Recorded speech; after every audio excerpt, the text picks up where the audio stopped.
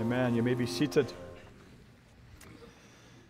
When it comes to the subject of church history, you know that there is no end of things to read, and there is no end of things to study, and there is no end of things to think about. And every Christian should be interested in church history, should study church history, should think about church history. Today is the 31st of October.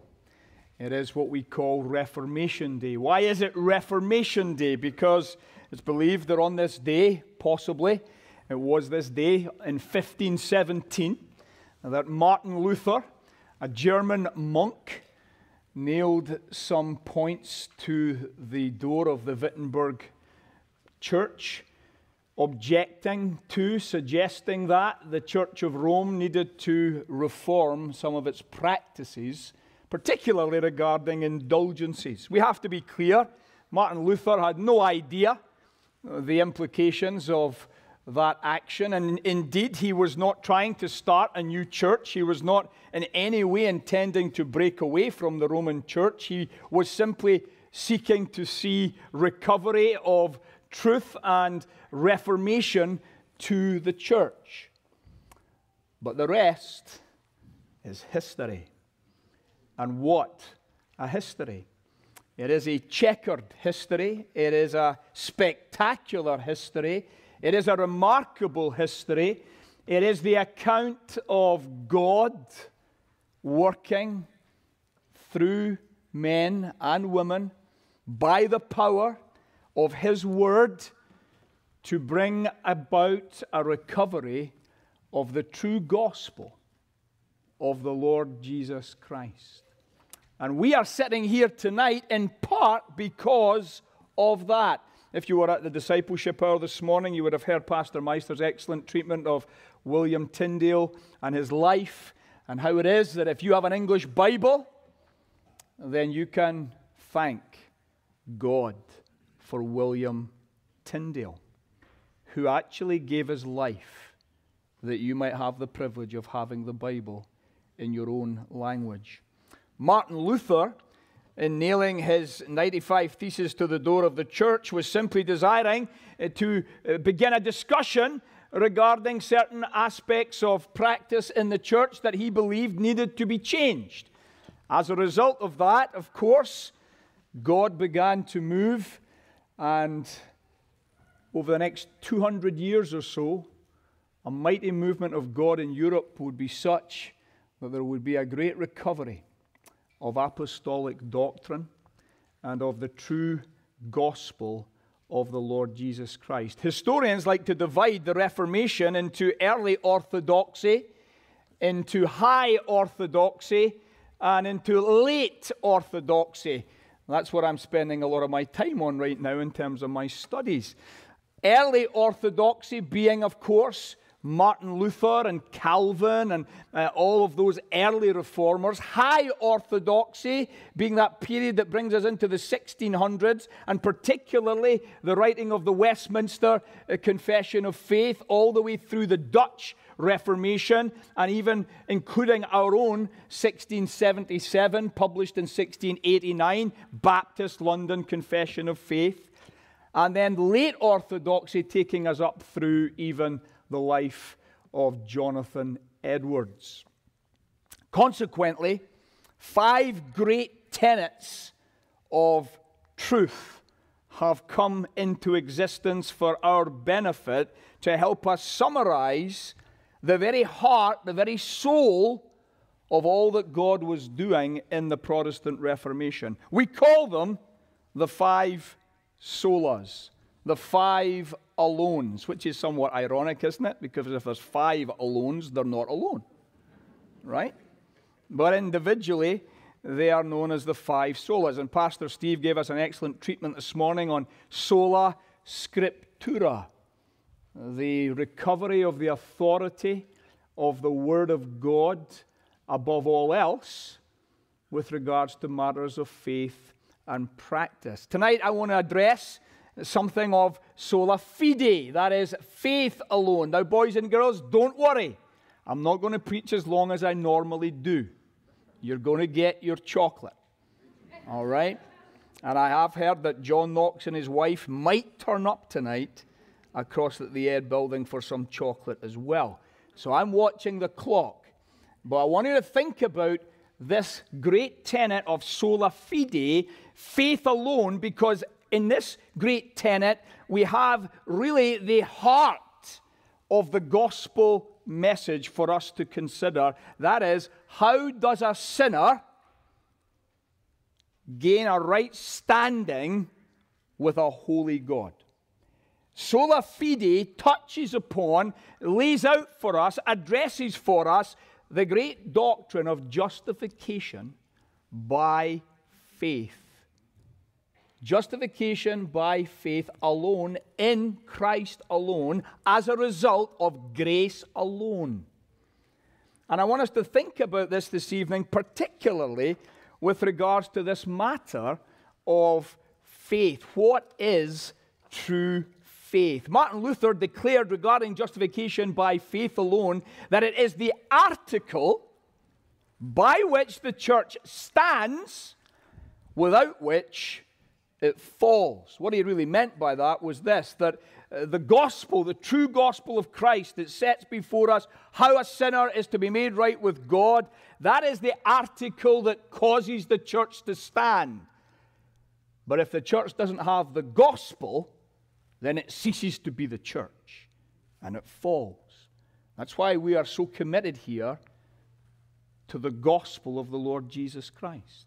That's why the gospel of the Lord Jesus Christ must be understood. It must be preached. It must be applied to our lives, because without it, we are not Christian at all. There is no Christianity without Jesus Christ. And Martin Luther understood this. And as Martin Luther nailed his thesis to the door of the Wittenberg church, he hadn't worked out all of his theology at that point. Indeed, if you compare his early Galatians commentary with his later Galatians commentary, there are some differences that he makes, and you see some evidences of progress in his thinking. That's encouraging to me, because that means that, like you and like me, we don't get our understanding of all the truth all at once. We have to grow. If it was good enough for Martin Luther, then it's good enough for us, isn't it? And tonight, as we think about this sola fide, this saving faith, this faith alone, as it pertains particularly then to how then we become right with God, I want us to think specifically tonight on the matter of saving faith from a very well-known text. If you have your Bible, turn to John chapter 1. And I want us to think about what John writes here in verses 11 and 12. And I want to draw out from these two verses three truths pertaining to saving faith. And hopefully it will help you tonight to evaluate your own life, your own experience before God regarding the nature of the faith that you say that you have, right? There are a lot of people today who will say they have faith, right? You hear it on the news, you hear them interviewed, oh, I have faith, I have faith, I have faith. And I always ask myself, what kind of faith do they have and what are they trusting in, right? Because does it bring them into a right relationship with God? Does it deal with their deepest problem, which is their sins? Does it bring them to a place of peace with God and reconciliation with God?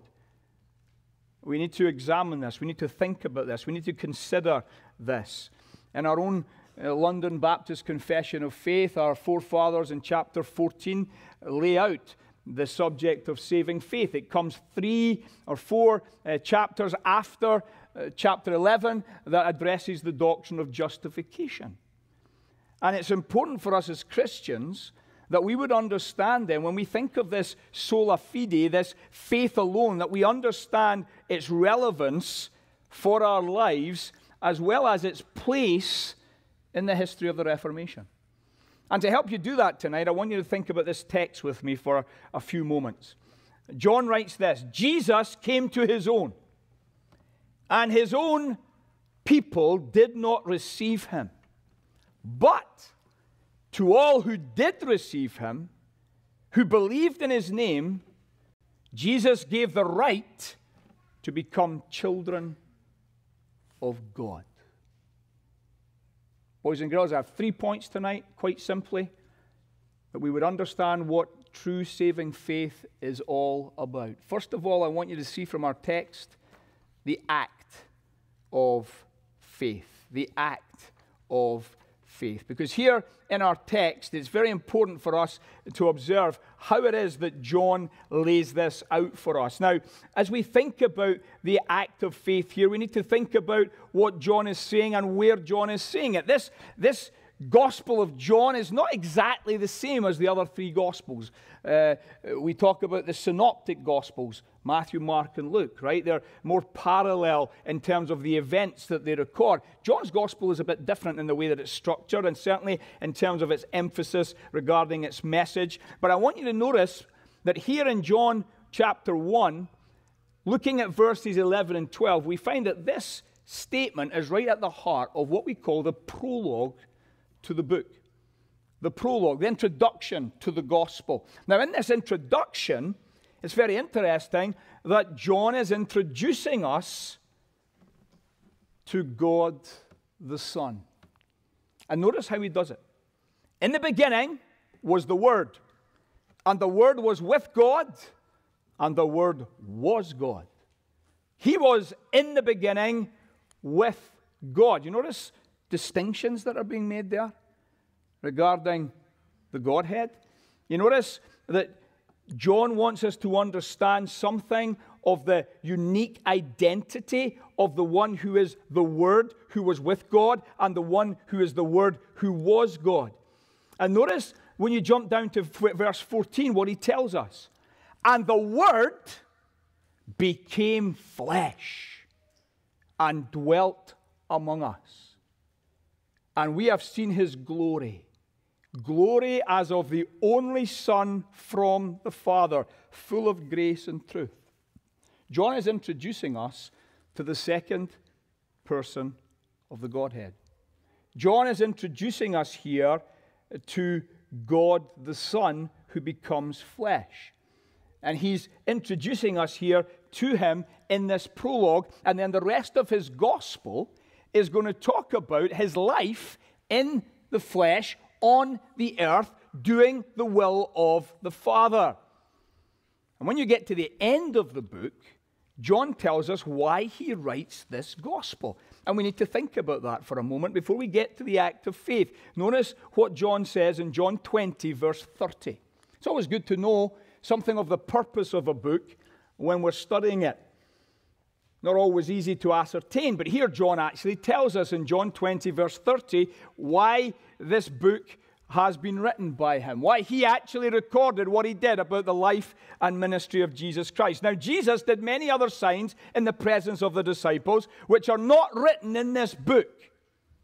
That tells you straight away that John is selective in what he chooses to put into the gospel, and that he's under the inspiration of the Spirit, selecting specific elements of our Lord's life for our instruction. Notice verse 31. But these were written, that is what I have written, and there are 7 I ams, boys and girls. You can go and study them out for yourself in this gospel that are worth looking at. These are written, why? What is his whole purpose in writing this gospel? That you may believe that Jesus is the Christ, the Son of God, and that by believing, you may have life in his name. Why does John write his gospel? So that you would believe in Jesus. And by believing in Jesus, you would have life in his name. In other words, John's gospel is all about the importance then of faith in Christ. It's all about the importance of believing in the Lord Jesus Christ. And so as we come then to this text in John 1, we see that it's in the part of the gospel that is introducing Jesus to us, and we see that it's in this book that is designed by God through John to teach us about Jesus, that we might believe in Jesus. Well, let's look at what John tells us here about faith. What he tells us about faith. Jesus came to his own, and his own people did not receive him. But to all who did receive him, who believed in his name, he gave the right to become children of God. I want you to notice, first of all, here, as we look at the act of saving faith, I want you to notice the contrast in this text. Do you see the contrast? It's between those who did not receive him and those who did receive him. To help us understand what the act of faith is really all about, John contrasts not receiving Christ with receiving Christ. Now, we have to think this through. We have to consider for a moment then, what does it mean to not receive Christ? And what does it mean to receive Christ? Because John is telling us historically about what happened when Jesus came into the world and when Jesus grew up and began to proclaim the truth of God and do the signs and the wonders that he did to display who he was. John says to us, well, he came to his own, and his own did not receive him. If you don't receive something, what are you doing? You're rejecting it, right? You're refusing to take it, right? Someone brings you an Amazon parcel, right? And we all have Amazon nowadays, don't we? Nobody shops anymore. We just order on Amazon, right? Amazon parcel, door knocks, the person's rung your bell and they're off, and you pick it up and it's not your name. You realize it's your neighbor. Well, what do? You don't receive it. You shout on them, hey, I'm not taking this. Right? You have it and send it on. I'm not receiving this. This isn't something I want. It's not something I've ordered. It's not something I will take. John says here that when Jesus came into the world, and he came in fulfillment to the promises of God and the covenants of God, what do we find? We find then that he came to his own people, he came to Israel, and they did not receive him. They did not receive him. They did not take him as their Messiah. They did not take him as their Savior. And he's speaking to us here in contrast with those who did receive him. Notice the conjunction there in verse 12. But to all who did receive him, who believed in his name, he gave the right to become children of God. What is the act of faith? What does it involve? It involves a receiving of Christ, an embracing of Christ to ourselves, for ourselves. But notice how John puts it. Receiving him, believing in his name. It involves being persuaded of who he is. It involves understanding of who he is. It involves trusting in who he is. And so when we think of this act of faith that we declare in sola fide, right, and faith alone, we must understand here that we're talking about that which in the soul, in our own hearts, receives, in our own hearts is persuaded, in our own hearts is accepting of Jesus. Very important for us to grasp. Very important for us to see, right? This issue of having confidence in, being persuaded about, is all part of the act of faith. There were those who were not persuaded of who Jesus was. They were not convinced of who Jesus was. They were not trusting of who Jesus was. And so they did not receive him. But on contrast, those who believed, those who possessed faith, they were persuaded. They did believe. They did trust. They did accept him and take him to themselves. So when you think about your faith, right, you're thinking about something that the Spirit has done in your heart to cause you to receive Jesus for yourself, to be persuaded intellectually, to be stirred, as it were, affectionately, to be caused volitionally to trust in Jesus. And John makes it very clear here at the outset of his gospel that this Jesus that he's speaking of, this Jesus is a divisive figure in this sense. There are going to be those who will receive him, and there are going to be those who will not receive him. And I think it's important for us to understand tonight that it's not changed, has it? Here we are, thousands of years later, and it's exactly the same today. There are only two kinds of people in the world.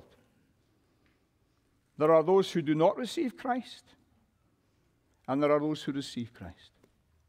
There are only two kinds of people in here tonight. There are those who will not receive Christ, and there are those who will receive Christ. There are those who are not persuaded and will not take him to themselves for salvation, and there are those who are persuaded, and they do take him to themselves. There are the unbelieving, and there are the believing. And so when we think of this act of faith, when we think of, well, what does it mean to believe in Jesus? It means taking Christ to ourselves, understanding who he is, understanding what he does, and resting in him for ourselves. And that brings us to the second main issue then, and that is the object of saving faith, which of course already we understand is Christ himself. And this is important for us to see in this whole matter of sola fide. Why? Because it's not your faith that saves you. It's Jesus that saves you. It's not your faith. And this is one of the challenges, I think, sometimes for us as Christians. We don't have enough faith. Is my faith the faith that it needs to be? Now, I understand. I've been there. I've struggled with assurance of faith, right? But here's the issue. Notice very clearly the emphasis in the text. He came to his own, and his own did not receive him. But to all who did receive him, who believed in his name, he gave the right to become the children of God. Where's the emphasis in the text? It's in Jesus, right? Jesus himself, right? And so when we think of this issue of faith, we must think of what faith does, right? The action of faith, that is taking to ourselves our Lord. But we've got to think more deeply than that. We've got to think of taking Christ to ourselves. Taking him, who is God, come in the flesh, to ourselves. Believing in his name. What does that mean? Believing in who he is, right? Well, who is Jesus? Well, John is describing here very clearly for us that he is God come in the flesh, right? But he also tells us something very interesting a little bit later in the prologue, verse 17, if you look there just for a moment. For the law was given through Moses. Grace and truth came through Jesus Christ. That's a historical, chronological statement, right? The law was given through Moses. Thousands of years before God came into the world in the person of Jesus, the law was given, right? The law was given because of sin. We know that from the scriptures. The law was given to guide Israel to Christ, to bring them to their Messiah. But here's something the law could never do. It could never make them right with God. It could never deal with their greatest problem. What was their greatest problem? Their guilt in Adam before their holy Creator, their corruption of nature as a result of their forefathers' disobedience to God. And so all of the law that they were given, all of the commands that they were given, no matter how much they tried to keep them, they were never going to deal with their guilt before God in Adam and their corrupt nature. In other words, their sin. And of course, the Apostle Paul in his great chapter in Romans 3 tells us that by the works of the law shall no flesh be justified. Right? There's no justification, there's no acceptance with God by keeping God's law. But it was never designed for us that we would keep the law and so be justified. It was given historically to Israel at a time when God was constituting the nation under Moses so that the promise of the seed of the woman would be protected, so that the covenants would be established, so that the fulfillment of God's purpose in Christ would come to pass. And so what happens when Jesus comes? Well, John tells us. Grace and truth come through Jesus Christ. Not that there was no grace and no truth in the Mosaic period, but grace and truth in terms of salvation, in terms of justification, in terms of forgiveness for sins and peace with God, they are only secured and only established through the person and work of Jesus. All the promises of the Old Testament were pointing to Jesus. The only way you could be justified in the Old Testament was not by going up and offering your sacrifices at the temple and keeping the law. No, but rather by believing the promises that were attached regarding the one who would come and who would address the issue of guilt in Adam and corruption of nature. The reality is this, that Jesus is the only grounds for our peace with God and our pardon from sin and our righteousness before our Father. And this is why when we think about the issue of faith, we've got to be very careful here that we don't give the wrong impression, right? Faith, in chapter 11 of our confession, stated that faith is the sole instrument by which Christ is received by us, right? Faith is not a work, right? Faith was a work, we'd be in trouble, right? No, faith takes hold of the work that Jesus has done on our behalf. Faith takes hold of Jesus Christ, the God-man, who has lived for us and died for us and risen for us and ascended for us and is praying and interceding for us and is coming again for us. Faith takes hold of Him to ourselves, to our hearts, and appropriates to our souls who He is and what He has accomplished. And brothers and sisters, you know as well as I do that that's something you're doing all the time, every day. Right? It's not like, well, I did that 10 years ago, and somehow or another that keeps me going all the time, right?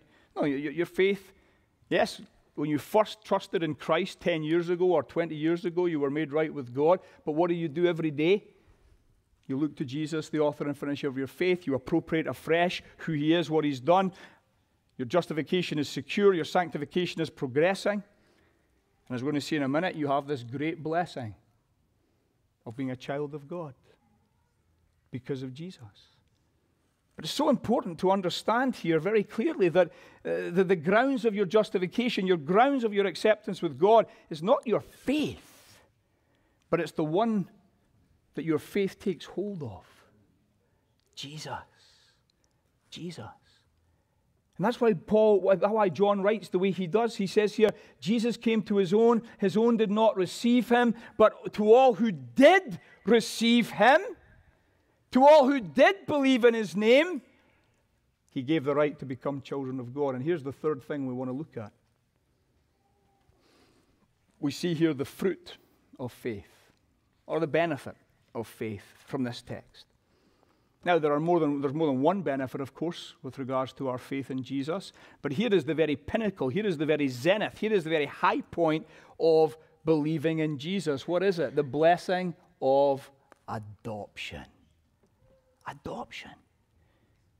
Boys and girls, if you're learning the catechism, you will know that there are three blessings, right, that come through believing in Jesus. Justification, sanctification, and adoption. Here, John mentions adoption. John tells us very clearly that all who receive Christ, take Christ to themselves, being persuaded in their minds regarding His identity, being drawn out in their affections towards Him because of who He is, and trusting in Him for the forgiveness of their sins and peace with God. All who believe in His name because of who He is, the Lord of glory that has been given all power by the Father, He gives us the right to become children of God. Now, it's very necessary to point out that Jesus is the Son of God. And that God the Son is the Son by eternal generation. Right? So, He has always been the Son, eternally. But in terms of Him by nature being the Son of God, we are made children of God by grace. We are made children of God by the adopting power of the Holy Spirit. You and I, because of our first parents, we're born into this world as children of wrath, children of the devil, right? We are of the evil one until we are brought from death to life into the kingdom of God. And we need to understand then that Jesus has the power, Jesus has the authority given to him by the Father as a result of God's covenant purpose through the Son. He has the power, as we believe in him, to make us children of God. And how does he do that? By the work of his Spirit, through the truth of his word. That's why Paul will write in Romans 10, faith comes by hearing, and hearing by the word of God. That's why the word of God is so important. That's why sola scriptura was the first tenet of the Reformation, right? Without the word of God, we got no knowledge of God. We got no knowledge of the gospel. We got no knowledge of salvation, right? We need the word of God. But then as we get into the word of God, what does the word of God reveal? God in Christ, reconciling the world to himself, calling us to believe in Christ by grace through faith unto the glory of God. And here's the blessing of grace stated for us in our text. Jesus gave the right to become children of God to all who believe in him. Do you want to be a child of God? Believe in the Lord Jesus Christ. Be persuaded in your mind by way of the knowledge of the Word of God that Jesus is who he is, and he does what he does because of who he is. That he is God come in the flesh to fulfill all righteousness. That's what you have in the Gospels, that the life of Christ being lived out in submission and obedience to the Father to fulfill all righteousness for us, on our behalf. Why? Because we cannot do it for ourselves. And then recognize that it culminates in his death, in the shedding of his blood. Why did he shed his blood? The Bible tells us to make atonement for sin, to propitiate, to satisfy divine justice, so that we might receive pardon and that we might go free. But more than that, that we might be viewed by God as righteous in him. You see, the doctrine of justification is not just about your pardon. It is about that, but it's much more than that. It's about your righteousness. A righteousness that God has provided in Jesus Christ's life. And so when you're reading the Gospels, you should be reading the Gospels saying, this was for me. This was for me. This was for me. This was for me. Fulfilling all righteousness, so that the righteousness of Christ God might take and give to you as you trust in Christ, and as he is the one who has bore your sins in his own body on the tree. It's vitally important to recognize that he gives you pardon. He gives you standing with God as a child of God. He gives you his Spirit to give you power to live as a child of God. To live as a child of God. This is why when we talk about conversion as though it's really not really changed anything, we don't understand the true nature of grace, and we don't understand the true nature of conversion. Of course it's changed everything. It's changed everything. You're now right with God where you were not right with God. You're now accepted by God where you were not accepted by God. You have now got the power to live for the glory of God where before you had no interest in even thinking about it. And so as you believe in the Lord Jesus Christ, he gives you the right to be a child of God, adopted into his family. So as you think about this tonight, I want to ask you this evening, what is the grounds of your hope for acceptance with God? What is the grounds of your hope for the forgiveness of your sins? What's the grounds of your hope for peace with God and eternal life? It must be Jesus Christ and him alone. For he is the only grounds of our justification before our God. So you might be saying tonight, well, Pastor, I'm struggling with the assurance of faith. Do I have enough faith? It's not about do you have enough faith. Even the weakest of faith, taking hold of Jesus, brings you salvation.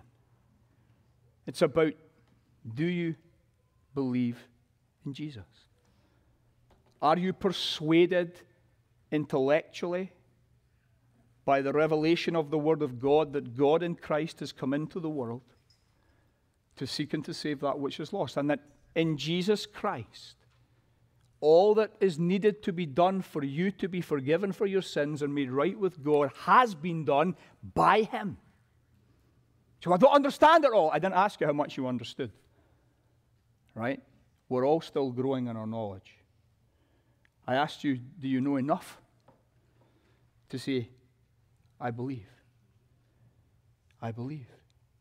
Is it the case that you can truly assent in your soul, in your heart, to who Jesus is and what Jesus has done? Is it the case that you are actually persuaded that you receive Him to yourself to be your Lord, to be your Savior, to be your salvation?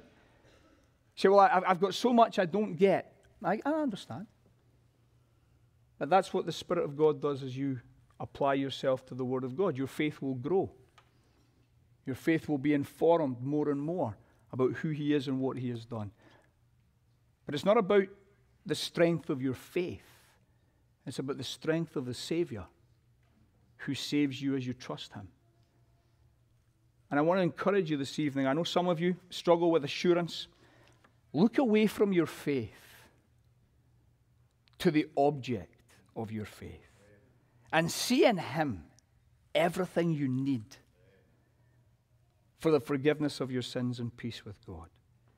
It is Christ and Christ alone that this faith and this faith alone takes hold of in order for us to be right with God. The hope of our souls tonight, brothers and sisters, must be in Christ and in Christ alone. The faith alone that saves is never alone, of course. It issues forth in the life of a faithful Christian, a sincere Christian. Right? But the faith alone that saves is taking hold of the Christ alone that saves. Because it is Christ alone that brings us into a right relationship with God. When I was at high school, I used to play rugby. And one of the things they taught us when we were playing rugby was how to receive the ball.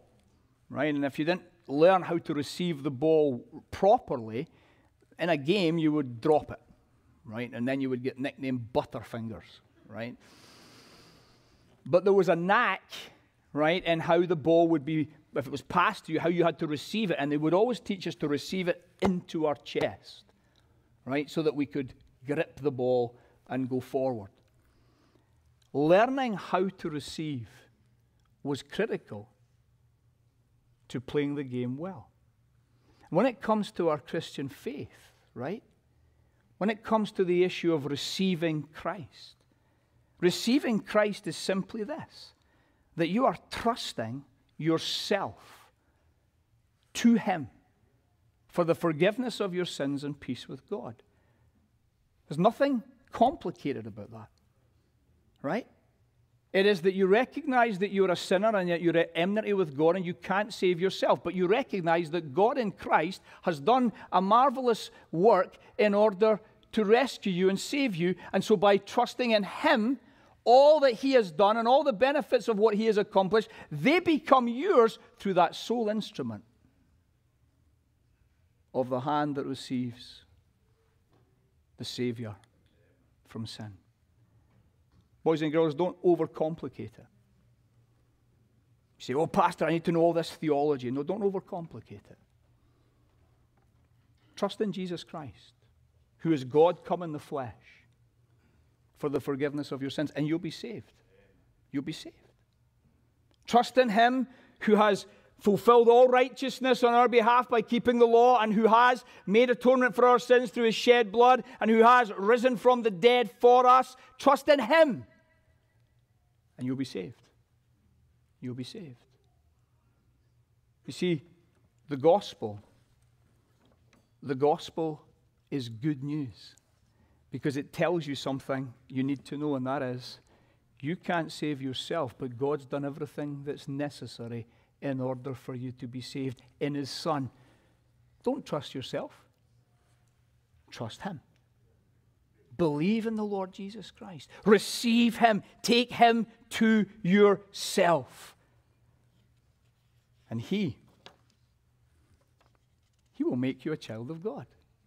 For those of us who are Christians tonight, we know it to be true, don't we? We know that when we first trusted in Christ, we didn't understand so much, but we knew that we were sinners. We knew that we needed to be saved. We knew that only Christ could save us, and we trusted in Him, and we found peace with God. Forgiveness for our sins. Our consciences were dealt with. Our guilt was dealt with. New life was received.